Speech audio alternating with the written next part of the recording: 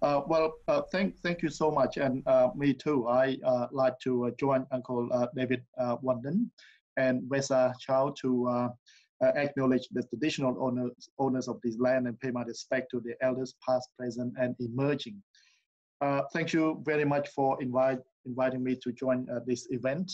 The Honorable Ross Spence, MP Minister for Multicultural Affairs, sends her best wish and sincere congratulations to the launch of Resilience Against Racism. I also would like to take this opportunity to personally commend Vesa and Christine and those others that involve, but particularly for their own extraordinary resilience and hard work to make this project become a reality. Though I wish the need for this program did not exist in the first place.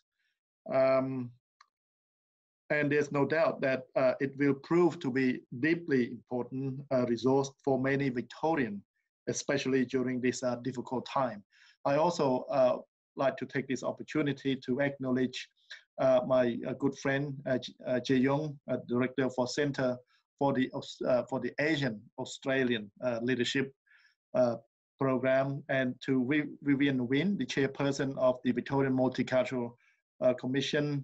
Once again, Christine Young, Yaran Wang, and James Lin, if you're in here, and to all your participants here. So in short, when I saw the script, which start with the word "everyone deserves to belong," it gave me a lot of reflections where I also come to this country when I was 16. And with my family from Cambodia, I think just like many of you who come and study here and fell in love with this country and call this place home.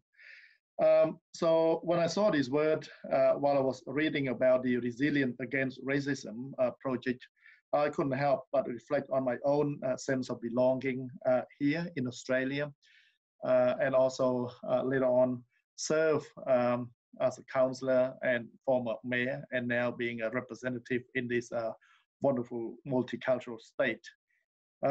Perhaps I should also say that I need to officially thanks to Jae Young for give me a heads up. I remember back in 2012, attend your your program in how to run campaign and do it, successfully. So that's why I thought it's an opportunity for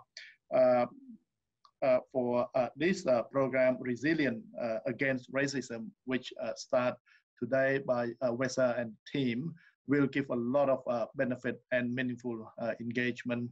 And like Uncle David just said before, that together we can, make it a meaningful engagement. So I'm pleased that this program will be able to support those who need it most during this sort of difficult time.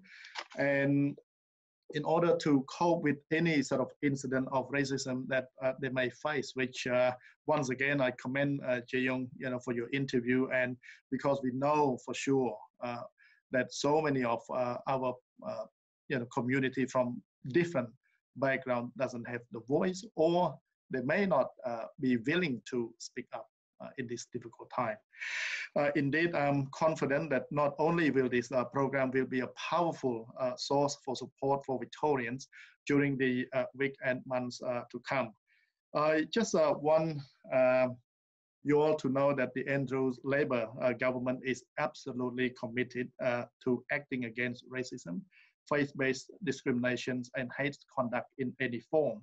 We received report of an increasing incidence of race-based discrimination since the beginning of the COVID-19 pandemic. And unfortunately, reports show this trend continue during the second wave COVID-19 case.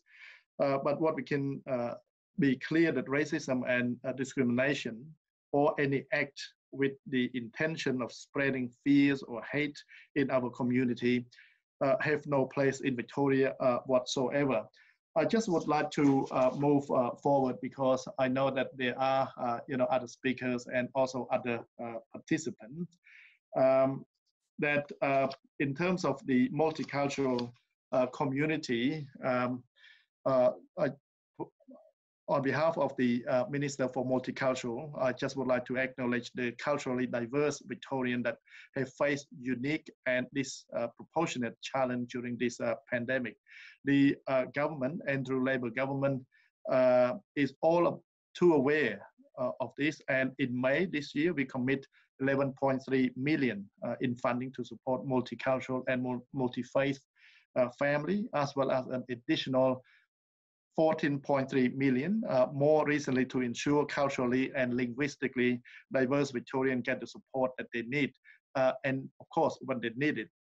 This includes expand health message and provision to ensure positive case and the close contact care for in a culturally appropriate way. And I know that the chairperson of Victorian Multicultural Commission has been working very hard on this front. And 5.5 million to continue to expand the translation and the distributions of vital health advice with focus on supporting young people in our community.